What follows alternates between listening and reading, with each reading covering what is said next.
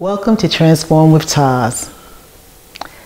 This is a show where we take those wonderful recipes that we love, that just warm our heart and soul, and we transform them into a healthier version. In addition, we sit down with newsmakers from all across the country and learn at their feet of how they managed to get from their thens into their nows. I wanted to go really light today, so we're going to cook some tuna steaks when I come back. Now you know the routine. I gotta break away so I can get my hat on so Mama won't beat me up. You know how she is. Hey Mama, I'll be right back.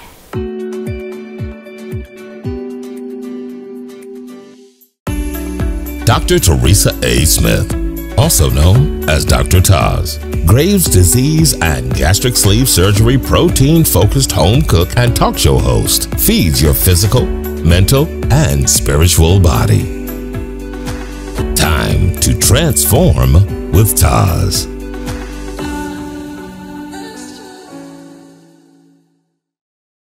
I'm back. I've got my hat on. I've just put some oil in my skillet. I've got my eye on, and so we're just waiting for this to warm up. And I was saying off camera, but we're on camera now, that I used to eat a lot of tuna. And I wasn't so inventive at that point about how to spice it up. And so I really sort of got tired of eating tuna. And tuna is very high in protein. And it's a very lean piece of seafood, low carbs, so it's very healthy. And of course, you know, most of us grew up probably having tuna out of the can, which is great because I do like tuna out of the can, but it's something about having an actual tuna steak. Now this particular tuna steak, I have marinated in I don't know how many different things, but I can tell you one thing that I did put in here. I put sesame seed oil because I can smell it. I put sesame seed oil and I put ginger, I put parsley. I'm pretty sure I put some minced garlic. I can see that. Probably put a little onion powder. I think I put a little black pepper and a little cayenne pepper. I hope I didn't put too much. And I did some Himalayan salt because I was trying to get the flavor to go through. I'm old school. I like putting things in the Ziploc bag. I grew up seeing my mother batter her chicken or her pork chop years ago in that bag. And so I'm just used to doing that. Also, it makes it easy for me to then seal it and put it in the fridge. I'm thinking that our skillet is about ready. So we're going to, and because I'm trying to keep my hands clean so I don't have to go over and wash them, but if I have to, we will. I'm going to use my trusty tongs to get my tuna. And you see my tuna is nice and marinated. Now I'm going to step back because you know this is grease and it's hot. We're going to put that there. We're going to grab the next piece of tuna.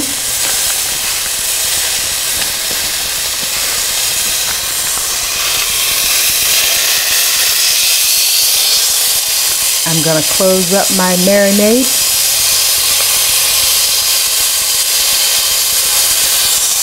Now I've been told the trick to tuna is that we've got to cook it fast. I'm just going to reach here, grab a paper towel, and we're not going to cook this but about 2 minutes on each side. Okay, 2 minutes, because I still want to see some pinkness in my tuna when we slice into it. Okay, I want some pinkness. But tuna, you know, whenever I'm out and I get tuna, it's always perfect. And I've been trying to figure out how can I duplicate the quality of the tuna that I have when I'm in restaurants, because I like tuna. And I want my tuna to be just as good, if not better, than their tuna. So I'm just moving it around because it's cooking. But I don't want it to, I'm going to flip it now. I said I was going to do 2 minutes, but I don't think so per slide because she's cooking fast. And I do want some pinkness in my tuna. So I'm going to go ahead and turn off the eye also, because I want my tuna pink. So basically what I'm doing is I'm just getting a crust, so to speak, on each side, because I don't want it overly cooked. So we'll give it another minute, and then we're going to take it off the eye, and we're going to let it rest, and then we're going to slice into it and see what we've got.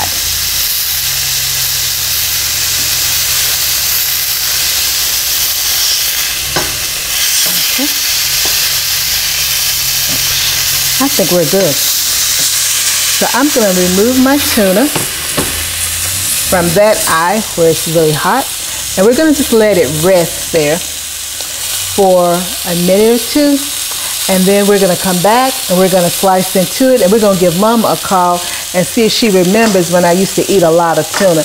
I'm sure I took them some, because I always give them some, because I want them to give me their opinion, but I'm pretty sure my tuna wasn't very tasty, but I got accustomed to it. But I think this is going to be the bomb. So I'll be back in just a moment.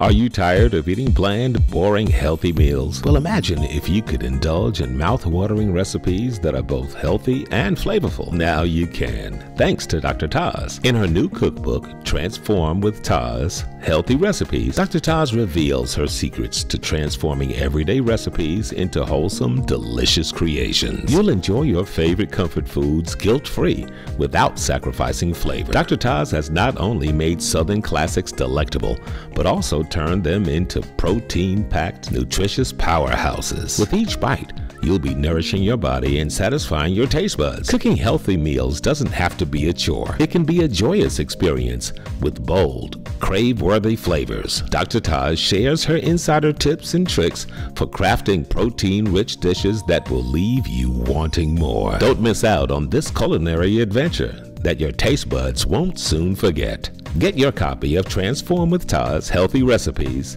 today. And I'm back! My tuna is still sizzling, but I'm going to take up a piece and I'm going to put it on my platter, and I'm just going to lift this piece here so that it's not sitting actually on the heat, okay? So it's resting on that turner. So, oops, I need a knife. And while I'm getting my knife out, I'm going to see if I can get Mama on the phone. I have poured up some guacamole salsa to give it a little spice. I'm going to go Mexican here. And let me see here if I can get Mama on the phone. You know, Mama has a very busy schedule. And sometimes she says she's just not available to be talking to me about my food. And I'm going to be honest, I get to feeling some kind of way. And they might just fuss me out for calling. They already told me that I need to be recording them once they get off the phone with me. That's where the real story lies. So I just don't know if they'll even answer. Sometimes I wonder, and I know they're there, because I was talking to them earlier today. But who knows with Mama? Hey, Mama. Hey, Teresa. How you doing? I'm doing great. How you doing? I'm doing okay. Guess what I cooked, Mama? What did you cook? I cooked tuna. You cook what now? Tuna. Oh, tuna. Okay. So I cooked tuna. I marinated these tuna steaks in sesame seed oil, black pepper, soy sauce, a little cayenne pepper, parsley, minced garlic, and oregano. And so I cooked them. I haven't tasted them, so I said, well, I'm going to try it with Mama to see how it tastes. And so I'm cutting into my steak now.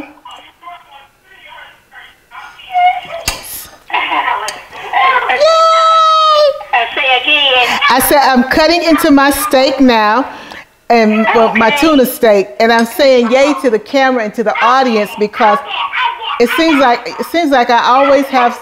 It seems like Trinity is always trying to outtalk me. I trust you. Trinity is my niece, And whenever I'm on the phone, she's always trying to out-talk me. She's always trying to out-talk me, whether I'm talking to her mom or she's at my mom's house. She's always trying to out-talk me. And so I was excited because I just sliced into my tuna, and my tuna is pink on the inside, which means I did not overcook it. So this should be really good. So my first bite, I'm not even going to dip it. My first bite, I just got to try it naked. Okay. Then let me know how it tastes.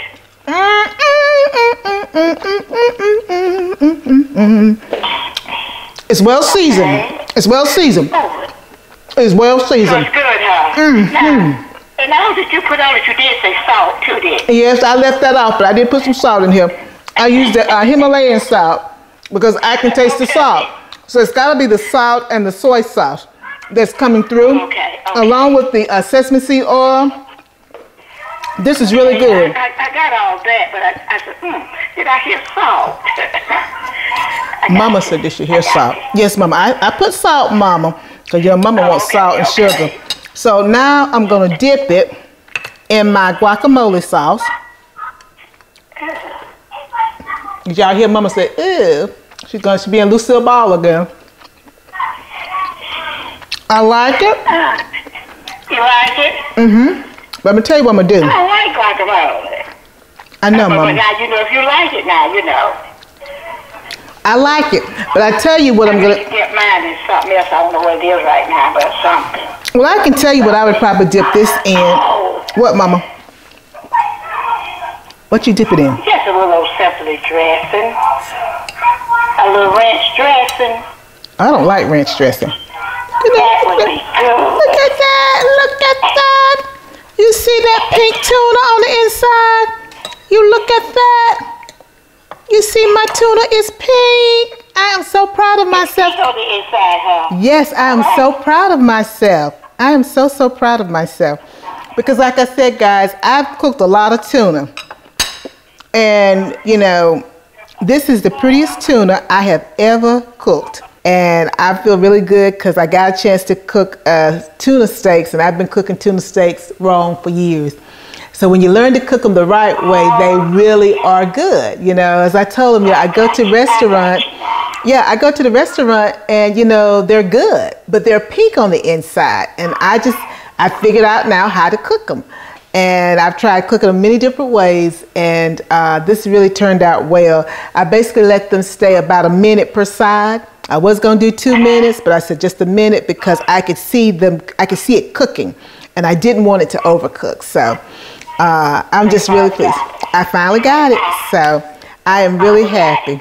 So I'll let you guys go so before Trinity starts talking again. Talk to you later. Okay, bye-bye. Bye. Well, Mama is gone now. I think she's gonna let me hang up, folks, before we start hearing them saying some stuff we don't want to hear on camera. But I am so excited. I finally got my tuna steaks done correctly. And that is a huge accomplishment to see that they're pink on the inside. I didn't overcook them, and they're nice and juicy. And we'll be back.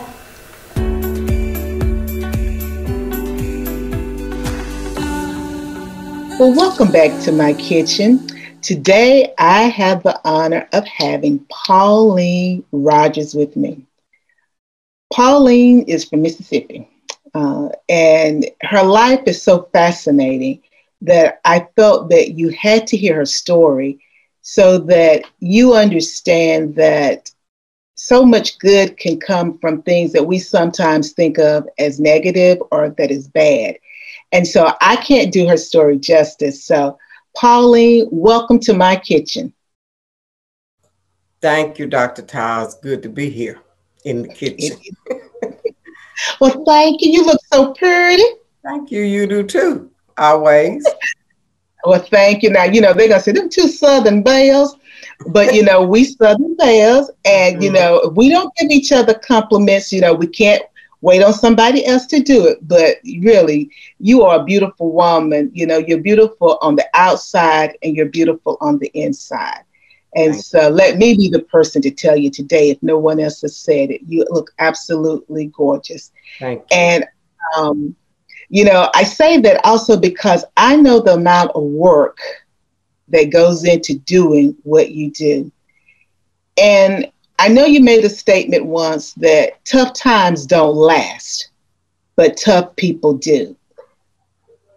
You know, my audience right now don't understand the origin of that statement. Would you take us back just a couple of years, as my mother would say? We're not going to go back too many years. Now, I'm saying it that way, but, you know, we're going to go back some years. Mm-hmm. Would you take us back in time to help us to understand how you developed that mantra that tough times don't last always, but tough people do? Well, to be honest with you, Dr. Tiles, I can't remember who coined that phrase. I just borrowed it. But it taking me back to it, it was childhood, being poor and watching my grandmother out of nothing create everything. And was the first person in our community to build a brick home, because everybody had trailers and we lived on property. And seeing her come out of that, fast forwarding from that point, I landed in prison serving time when I felt I had no option. The oldest of 11, watched my father be killed at the hand of my mother. I spiraled down. I was always told that I had to help with my younger siblings. I took that literally and would take my siblings to funerals, not to grieve with bereaved families, but to get to the repast. And over 40 years ago, you went to a repast, and it was not like today where you go in and the plates are prepared in the styrofoam plates. You could easily leave with a whole casserole, cake, pan of bread, whole dish of rice, etc. So I would take, the more children we took, the more they saw, the more food we got. And so I survived through that, survived prison. And that's where, for me, that statement resonated all the more. Tough times don't last, but tough people do, because I made it out of that. You know, I want to touch on just several things. You said that your grandmother was the first person in your community to build a brick home. Yes, she was the first. What type of work did your grandmother do? She was a laundry. She worked at the military base, Keesler Air Force Base. And she was a laundry lady. I mean, that was her job. But those pennies she saved from working that job, you know, she was a great manager of finances and a great business person. We had a farm. She was a farmer. You know, corn, peas, you know, and we had pigs and chickens. And so we raised everything. And she was a great negotiator. I learned to negotiate watching my grandmother, you know, have us fill sacks of corn, and she would go down the street where they had eggs, where her eggs didn't turn over, and she would negotiate to exchange one crop for something else, for flour or plant or a mess of greens, as they call it. It wasn't a bunch of greens then, it was a mess of greens. And so I learned that from her. So she was the first person in our community. And fast forward to this day, there are still very few that have broken that cycle. You know, I call women like your grandmother women before their time. I call them Renaissance women. Really? You know, to think about, because we know how old we are, but we're not going to talk about that part of it. And we're very thankful to be the ages that we are. But you think back, because you're talking about your grandmother, not your mother. Right. You're talking about your grandmother. Mm-hmm. And, you know, I had this affinity to my grandmother, my mom's mom, and I love my dad's mom, but I didn't know my mother's mother. And so, so for me, when I hear stories of women of that generation who were just brilliant. Just brilliant. And what they were able to do, it just does my heart good. And I made a little note here, because we're going to come back to your grandmother. Mm-hmm. Now, you talked about, which I think is so fascinating, when you would take your siblings to funerals or to the wake in order to bring food back into the home. Now, I know you mentioned that your mom killed your father. Did your mom serve any prison time for that? No, it was done in self-defense. And Mississippi to date still does not have a self-defense law, but it was done in self-defense. And the other side of that, what I'm learning is years later, I don't think my father had to die. There was not a hospital in this rural town. And to date, there still isn't. And the hospital, nearest hospital is 40, 45 minutes away. So I don't think my father had to die. It was the amount of time coupled with perhaps the injury that he lost his life in that. And so that is an area that has become of interest to me that needs addressing in that community. Absolutely, because when you're saying even today, 45 minutes to the nearest hospital. 45 minutes to the nearest hospital. So if there's an emergency like that, or someone has fallen and really hurt themselves, I'm not talking broke bones, then you're racing against time trying to get them to the hospital. Right. Absolutely. And it's probably the turnaround time now is perhaps a little bit quicker because they've built extended roads and bridges, but back then it was worse. So the turnaround time today may be better than 45 minutes, but back then there was one way in and one way out. Yeah, we're talking those two lane roads. Right. Right.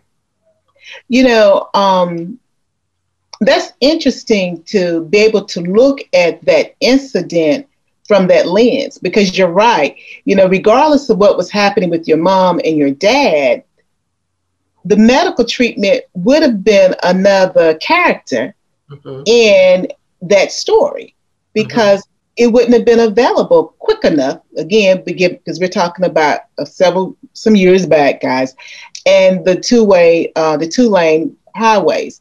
So that's a very important thing as we talk about healthcare in America and access. Right. You know, I don't think we're going to go down that line, but just to point that out, you know, access to healthcare. Right. Because for most of us, we think, well, you know, like where I live, you know, there's not a doctor's office on every corner, but pretty much, because I'm not out in the country per se. So there is really no reason why a person couldn't get to a medical facility quickly. But I will say this, I'm in North Carolina, but not all parts of North Carolina are like that. There's still some areas where it takes some time to get to appropriate medical care. But I want to go back to taking your siblings to the funerals or the wakes. What gave you that idea to do that? How did you know to do it? The only thing I can come up with, Dr. TAS, I'm a church girl. I wasn't a Christian when I was going to church. I was a church girl because that was not an option in my grandmother's home. And I had my mother, but I'm a granny baby. I always cling to my grandmother. And she was a devout Christian, taught Sunday school. I was in her Sunday school class. We all were. We had to listen to her lessons at home and then in church. So I think that came from being there and having that wisdom and that intuition, that inner voice, without knowing to call it that inner voice. Because when I would hear stuff like that years ago, I would say something told me, or something said. And so fast forward years later, that something is the prophetic voice of God that I would call. Even in that wrong, it was deceptive, but it was not a criminal deception. I mean, a criminal act, but it was a deceptive act. But those deceptive acts, even biblically written, save lives. The story of Rahab hiding it was deceptive, but it saved the nation and the people. So I think it was, I know fast forward years later, it was the voice of God that was in operation. And I'm going to agree with you, because, you know, we could say it was mother wit, we could say it was many different things, but you were a child. Right. So as you said, it was that voice that was saying to you, and you, whether you hear it like we hear ourselves right now, but you know the voice, and it's like, do this. And I think about by your doing that and being brave, because I would think in some of those, when you would go to some of those funerals, the folks would have known you guys. Well, the funerals we went to were the church where I grew up at, because my home was away from, so it doesn't matter the race, the nationality, or the ethnic group. If it was a funeral, we went to it, and there were all nationalities and races of funerals that we attended. They were not at my home church. They were everybody else's church, because I knew my home church would know. So it was very intentional not to go to my home church, because they knew that I would have been up to something, And so, but it was my way of getting ahead, trying to stay ahead. The more food we got, that was the more I could freeze, the more we could preserve, the more we had. So it was intentional not to go to my home church, unless it was a time where our home church was a funeral. So that meant, were you driving? How did you guys get to these? We were walking. These funerals were done that was in walking distance. Churches that were in walking distance from where we live. Now, mind you, I was a granny girl, but we were at home with my mother. My mother, who was a workaholic by the time she got out of jail, because she was not allowed to go to my dad's funeral because of protective custody. It was being self-defense. But, in cases like that years ago, that's the way they handled them.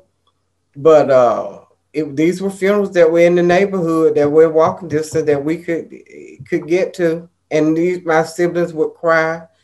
I would cry. And I remember once one of my siblings asked me, "Pauline, who is that?" And I felt like my cover was blown. There wasn't a cover. I knew what I was doing. They didn't. And when she asked it, I thought, well, I better find something else, because my cover has been blown. But that was just the way I was processing as a child. Mm-hmm. And, without knowing that I still could have gone to funerals. Well, did your mother know that you were going to these funerals? No, she was at work. But did she see the food there? Well, but we ate so much. Yes, she saw the food, but I had to cook as well. So she didn't know the difference in whether I was cooking or had cooked. Because that was one thing you talk about your cooking show. One thing that I had to do growing up was cook, and I cooked from scratch. And I cooked all the time because my grandmother, we had to, cook all the time. So they didn't know the difference, unless there was just something. Every once in a while I may have said that we went to a funeral, but it wasn't often that I revealed what I was doing. Mm-hmm. Well, what comes to mind is that God certainly had his hands on you, because you were able to go to these funerals that were in walking distance. Mm-hmm. And the people, because we're talking some years back, guys, and they welcomed you, all nationalities. They welcomed you and your siblings, and you left with food. And I'm not saying... At some point, I did have a car. At some point, my mother did get a car, and I was able to drive. No, I did not have license, but I was a very responsible driver, and I would drive sometimes to funeral. It was the car that was left for me to be able to use, and sometimes I would drive.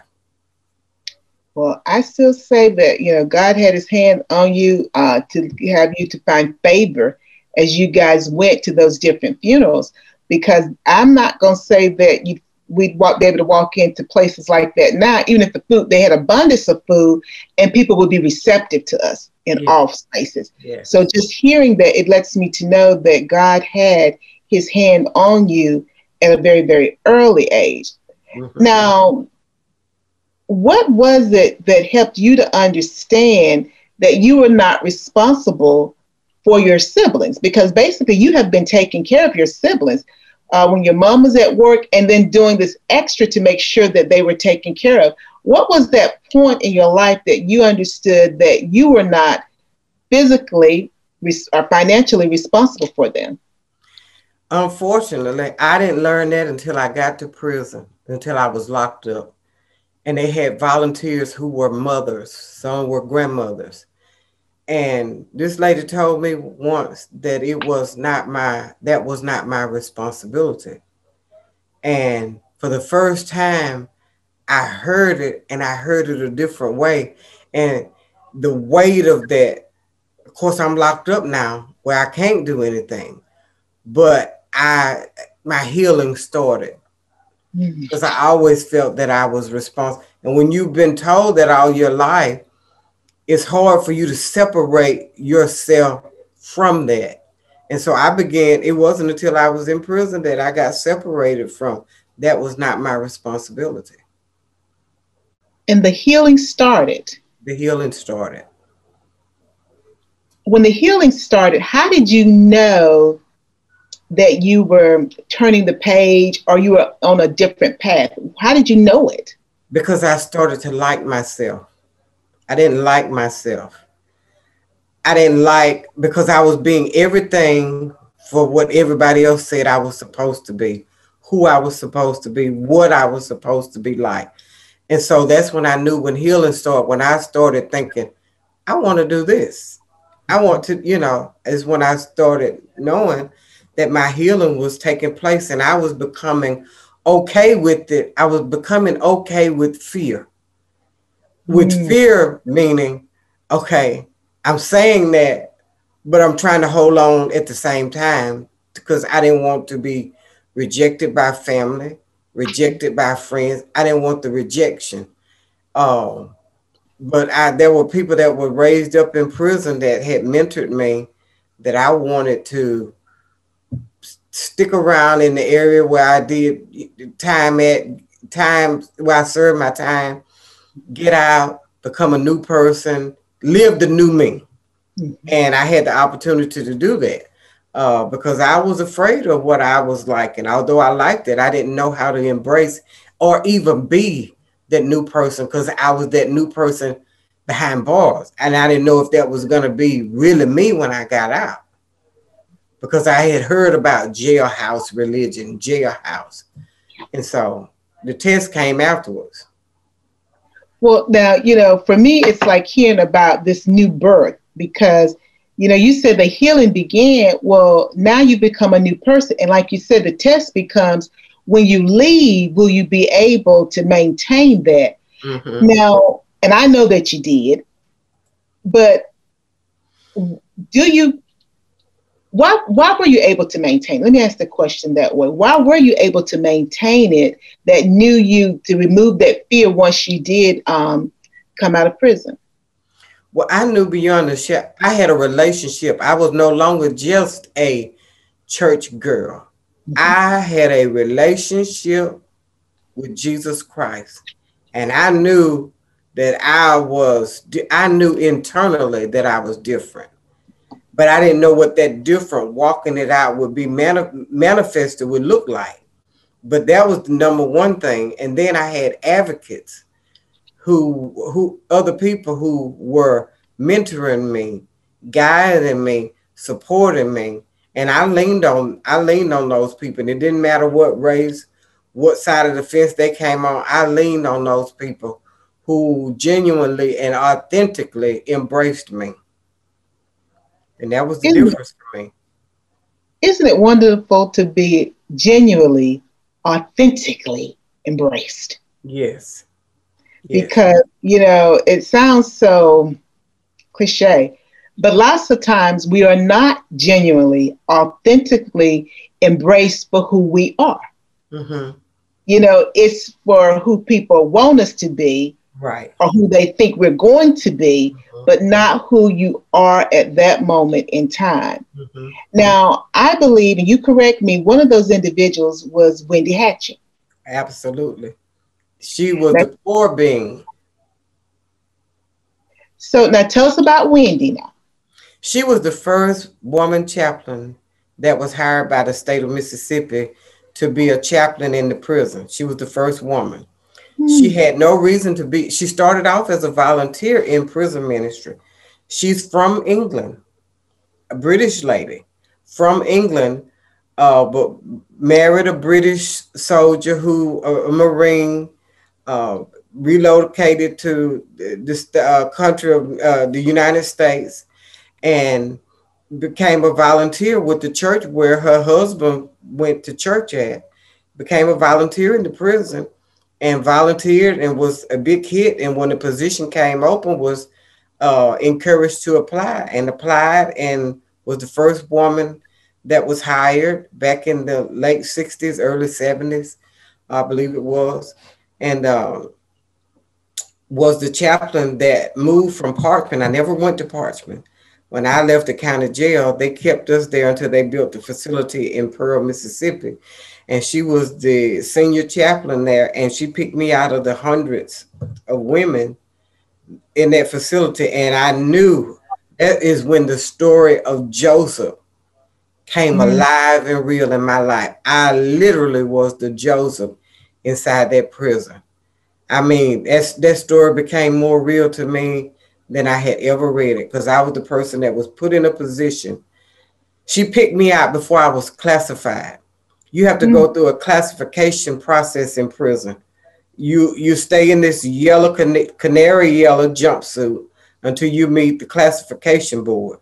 The classification board consists of a psychological evaluation, social skills evaluation, and your actual educational skills and educational level to see where, if you could even be placed on a job in prison.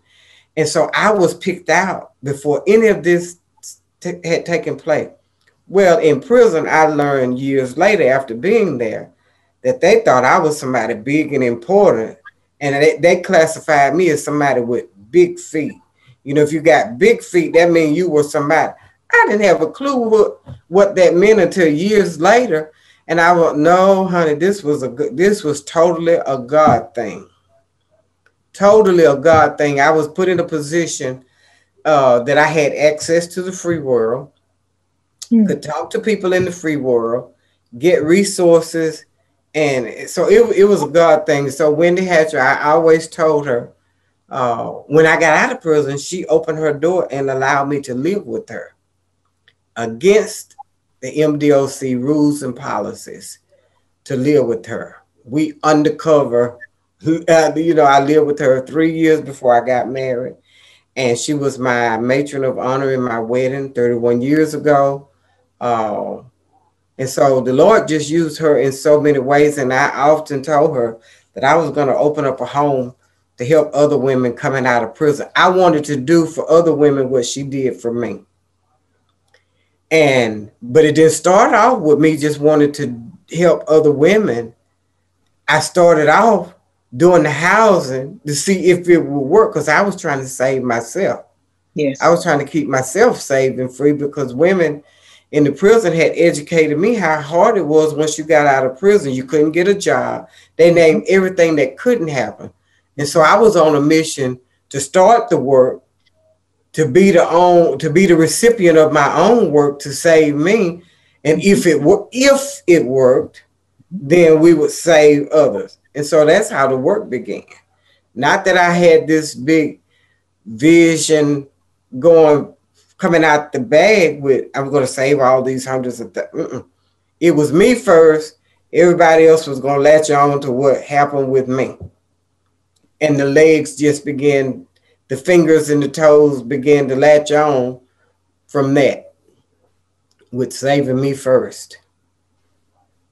Now I'm thankful to Wendy Hatcher, because and the other part with Wendy Hatcher is, I always told her that if she ever got to the point of being ill and needing a caretaker, that she didn't have to worry about who that would be. If I was in my right mind and in good health, that I would.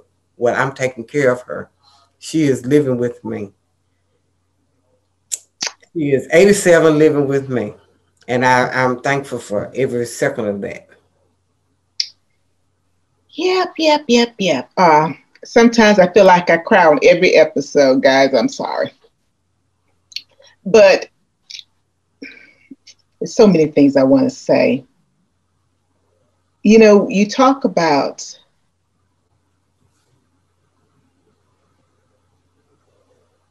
Wendy, first of all, she's British. Mm-hmm. And to come here as a woman and become the first female chaplain in Mississippi, in a prison. In a prison. In a prison.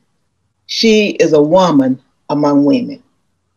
And then for her to pick you out before you were classified. And as you said, with the big feet, because it's like you're there, but you don't even really exist yet because you hadn't gone through all the processing. Right. We had to pick you out, and then, and like you said, like Joseph, and then you got access. You walking with her, like you walking with your mentor, learning, and who are you?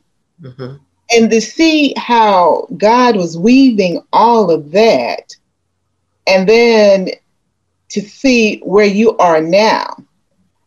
I guess what comes to mind is he gave you were raised by your grandmother. As you said, you was a church girl. You was your grandmother's grandbaby. And from her, we began to get that business acuity, the negotiating skills, the wisdom, the intuition. Then he said, let me refine it. So he put you in a position where he sent someone who could refine what he had already instilled in you, because you had it, because you were astute enough to know how to pick up the newspaper and pick funerals that people didn't know you, but you still were able to walk in there with your siblings, get food, leave with food, not a plate, as you said. You leave with a casserole, leave with real food, did that walking, then you did that driving, did not get picked up for driving without a license. You hadn't said that you had, so I'm assuming you were able to do all that. That's that favor. And then to meet Wendy, who then began to refine all of that. And as you say, you came out of prison not to save others with that in your mind, but to save yourself, to make sure that you were able to deal with all the obstacles that the women had talked about that really increased the recidivism rate. Right. It's the reason why they were going back, because there wasn't a plan that really worked that met their criteria, the barriers that they had. And so when I hear all of that, and then I see you remaining true to your word with Wendy, and you're her caretaker, I just look at how God was just ordering your steps and all the work that you do now. So now we're going to fast forward, because they don't know all the work that you do now.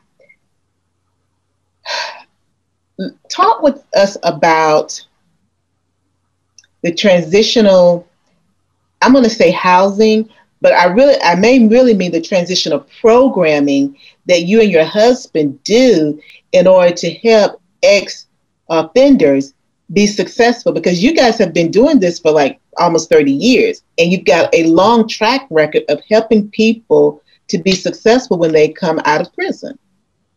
Well, again, Dr. Towns, we didn't have a model, and giving people a safe home to live in when they came out didn't start with us having an official home.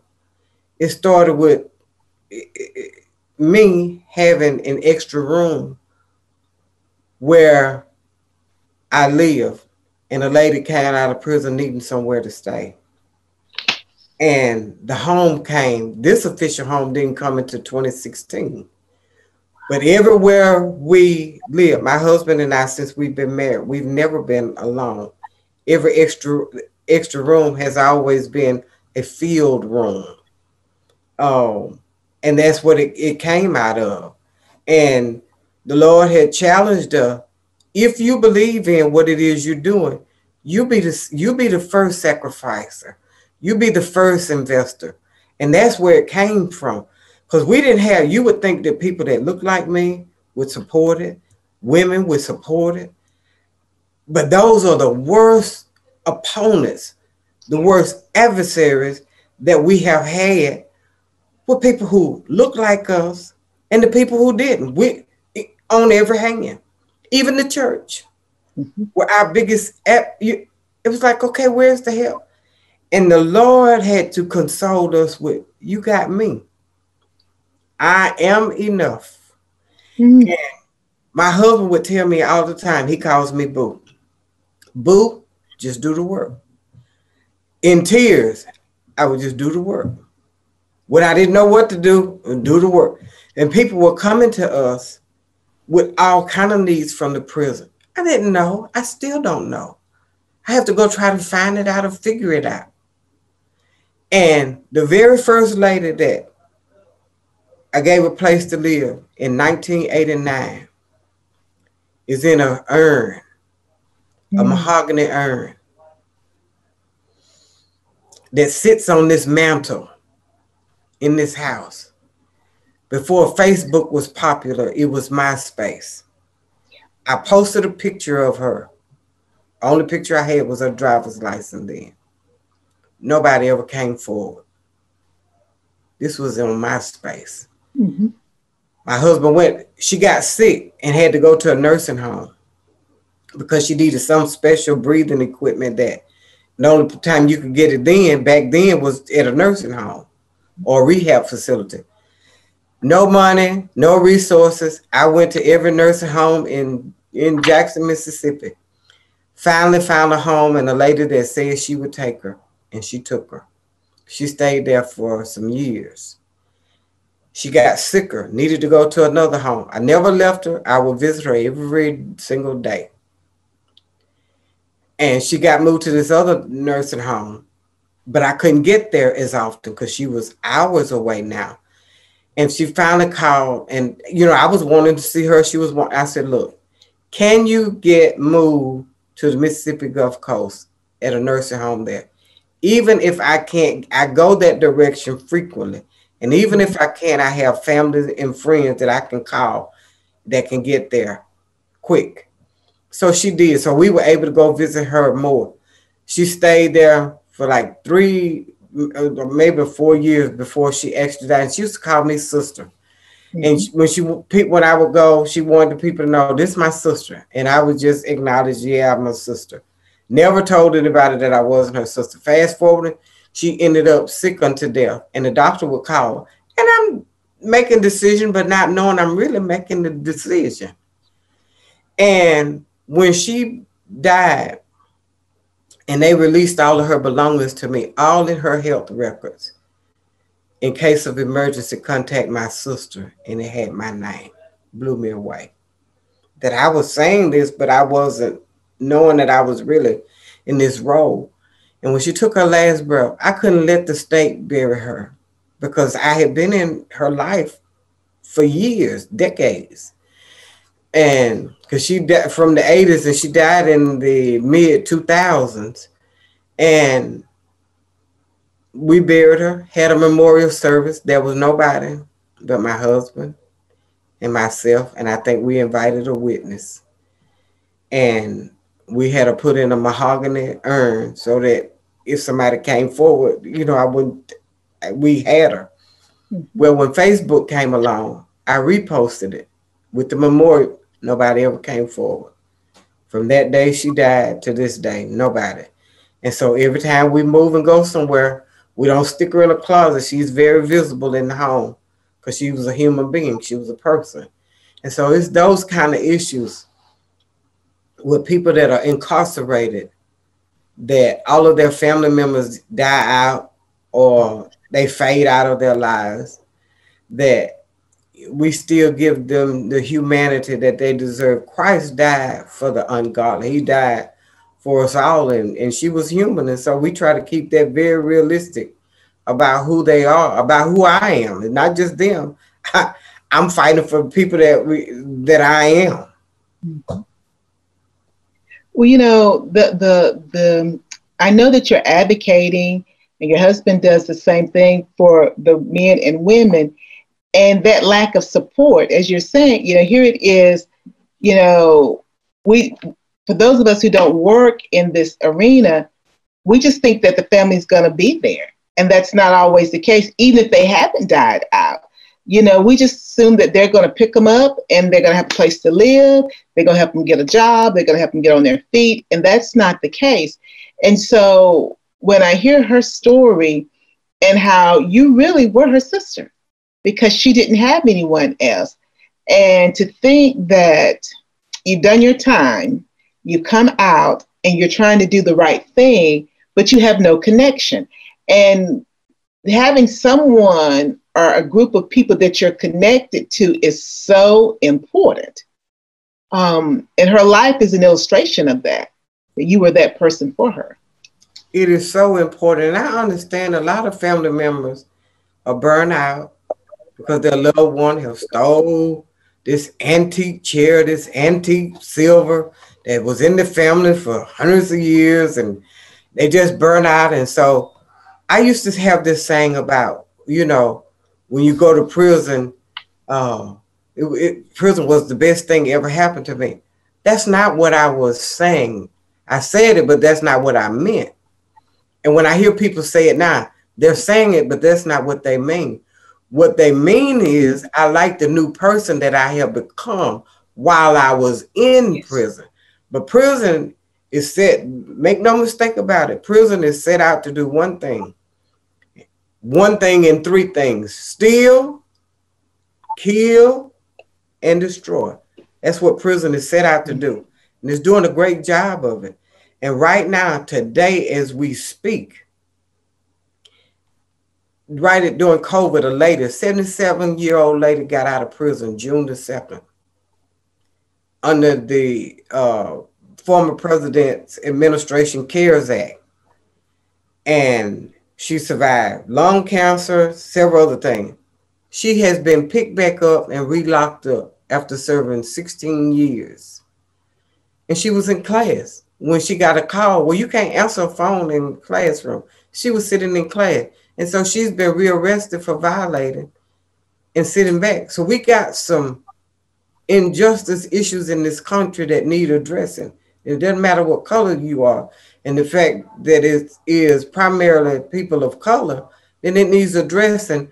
And I am going to live out my days addressing as much as I can that's in my power. And I by no means know a whole lot, but I am willing and sacrificially going to address what I can address, or be vocal about addressing what needs to be addressed. Pauline, you're going to have to come back because we got lots of other things that we could talk about.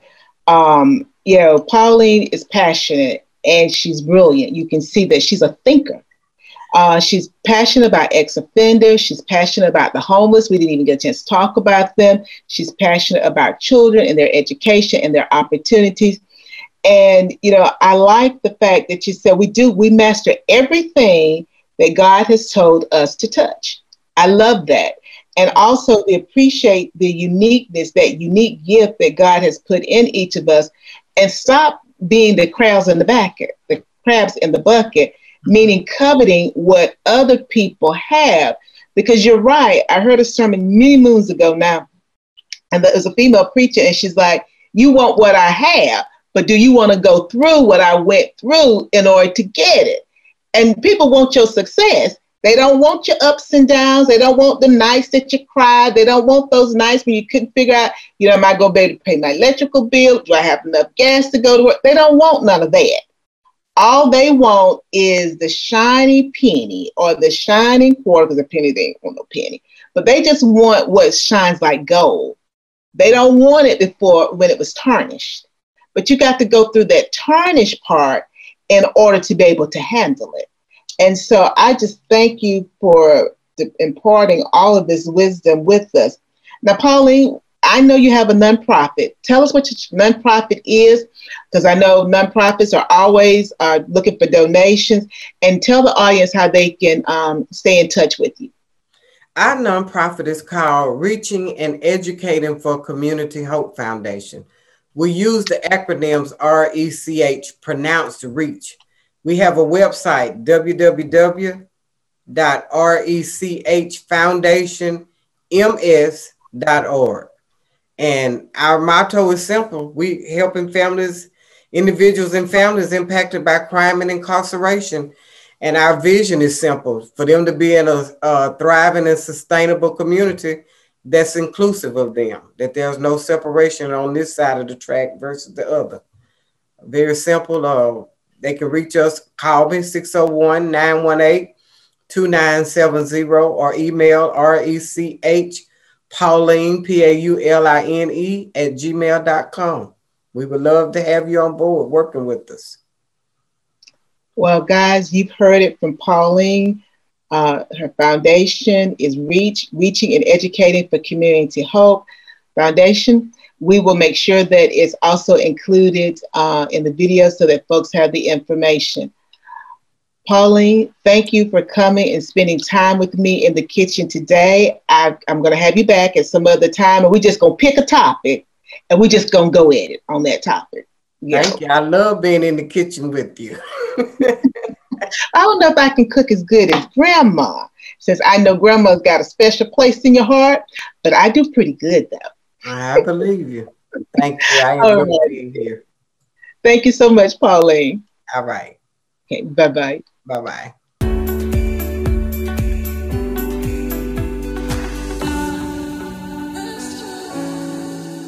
So now if you want me to transform your recipe, you know what you have to do.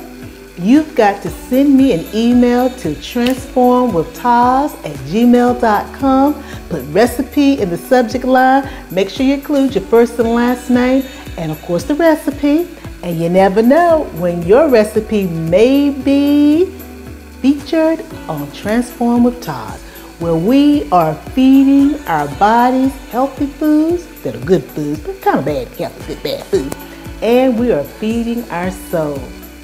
Until next time, as always, take care of you so you can take care of someone else. Bye now.